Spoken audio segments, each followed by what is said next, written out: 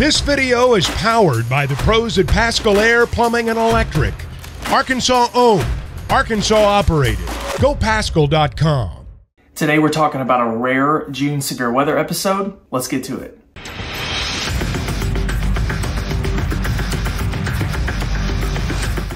Hey everybody, what's going on? My name is Zachary Hall and welcome back to the Arkansas Storm Tracker YouTube channel. It's been a few weeks since I've uploaded anything. I've been on the road a lot, I've been busy, and the severe weather episodes in Arkansas have been very limited. That is likely changing starting tomorrow. I'm filming this on Friday. We have severe weather chances tomorrow, Saturday. We have severe weather chances on Sunday. And I think we're gonna have another chance, maybe a chance or two for severe weather next week. This is the risk for tomorrow, and as you can see, we have a fairly large risk area, including an enhanced risk area across southwest Arkansas that's a level 3 of 5. This entire risk area is mainly for damaging winds, large hail, and a very low tornado threat. Fast forward to Sunday, this is our severe weather risk. Notice the large yellow shaded area. That's a slight risk, level 2 of 5, damaging winds, large hail. Still a few days away from this, so we'll have to keep an eye on it, see if there's any changes. I think the heightened potential will be across northeast Arkansas. So everyone wants to know, Zach, what's the timing? I got plans this weekend, I ain't got time for this. I understand. Let me see if I can show you a few model images to help clarify that a little bit better.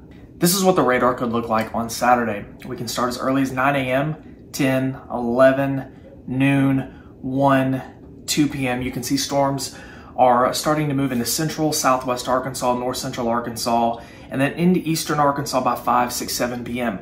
So if you have plans on Saturday afternoon in central and eastern Arkansas, like after lunch, this is something that you probably need to keep tabs on. There could be stronger winds and maybe some large hail if we see any stronger complexes of storms. As far as Sunday goes, the timing is a little bit more unclear, but I think we'll have the problems in the afternoon hours, likely after lunch, much like Saturday. I apologize for the low resolution with this model, but you can see on the GFS, if you fast forward to the afternoon hours, it shows one of those stronger storm complexes in the northeastern part of the state. That's why I mentioned that earlier. So I think that's where we'll have to watch, 4, 5, 6 p.m. in northeast Arkansas on Sunday. I'll let you guys know if that timing changes or if we get something a little bit more dialed down. As far as rainfall potential goes, this is some WPC guidance for the next 7 days. Guys, that is guidance showcasing 2 to 3 inches worth of rainfall. This won't be perfect, but the only reason I'm showing it here is because it's a great signal for rain, something that some of you need greatly. I know a lot of people are worried about rainfall, when they're gonna get their next chance. I think many of you will get some beneficial rainfall over the next 7 days. Once we roll into next week, we're not done with severe weather. And I know that's odd for me to say in the middle of June, but it looks like we're gonna have another upper level storm system that moves through that could offer up some thunderstorms, possibly some strong to severe. The first thing I wanna show you guys is the 500 millibar wind profile for next week. This is essentially the upper level winds way up in the atmosphere. Strong southern Oklahoma, North Texas upper level winds. This will eventually translate down into Arkansas, as you can see here. This is very rare for June. We rarely ever, I've never seen this before. Doesn't mean it's never happened, but it's definitely not common.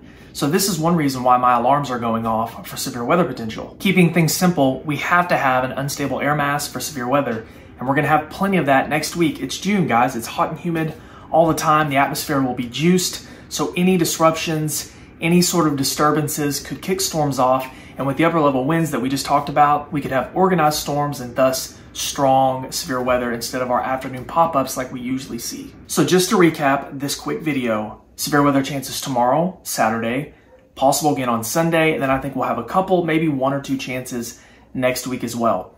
Please don't cancel any plans. I'm not asking anyone to do that. There's no need to panic. All I'm asking you is to stay informed on the weather, keep tabs on the radar if you have plans outside, and we'll make it through this as always. Please, if you haven't done so already, head over to Facebook, follow me there. Just search Zachary Hall Arkansas Storm Tracker. I'll also include a link in the description for this video. I post every single day.